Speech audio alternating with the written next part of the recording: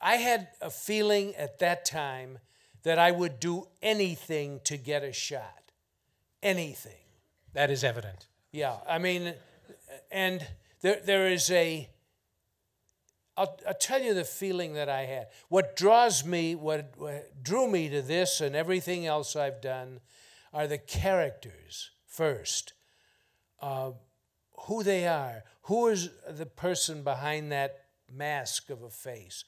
Who are these people? How do they move? What do they say? I mean, exactly what do they say? And what are they all about? And when I met Egan and Grasso, I realized that Egan was all about obsession. And that's how this case was made, by an obsessed cop who didn't give a damn about anything that got in his way, Chris. And that's exactly how Eddie Egan was. I didn't make the film to celebrate Eddie Egan. There are moments in the film that are obviously racist, but I can tell you that Egan was not a racist. This was an act that he did to survive in the street. And a lot of cops were killed that didn't have a persona like Egan had developed. But there was a book not long ago written by the great French filmmaker Jean-Luc Godard. And the book was called Everything is Cinema. And that's how I felt then. Everything was cinema. Everywhere that I would point the camera, I felt this was going to be interesting, you know? And these characters were going to be doing stuff that you didn't expect. And I would go to any length to get the shot because everything was cinema. That's how the filmmakers of my generation felt. Francis Coppola and Peter Bogdanovich and others who came later. We had no idea then how much money our films or any other films made. We didn't know how much money Gone with the Wind had made, and we didn't care.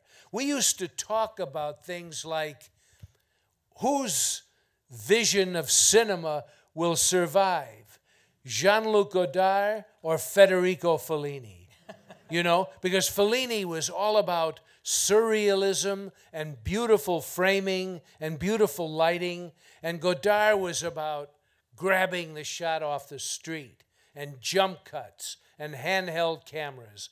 And we'd have arguments about that. And that's all we would talk about. We never read in the papers like you do now how much money this film made on Thursday or for the weekend, which my great friend, the editor of the LA Times, is here tonight, Devan Maharaj. And Devan, I wish you could be the editor of the Times in those days when they just wrote about cinema, not box office. And now all they care about is box office. That's okay, because that's what drives the business, but it didn't then. And, well, I don't know what side of that argument I was on, but I think Godard is the one who survived. Because almost everything you see, even on television, owes something to Godard. Jump cuts, quick cuts, like you do in Mission Impossible, you know. Guilty. Every 7 seconds, the shot changes. And in the days when I was making films like this, we tried to hold the shot as long as possible. We didn't want to cut.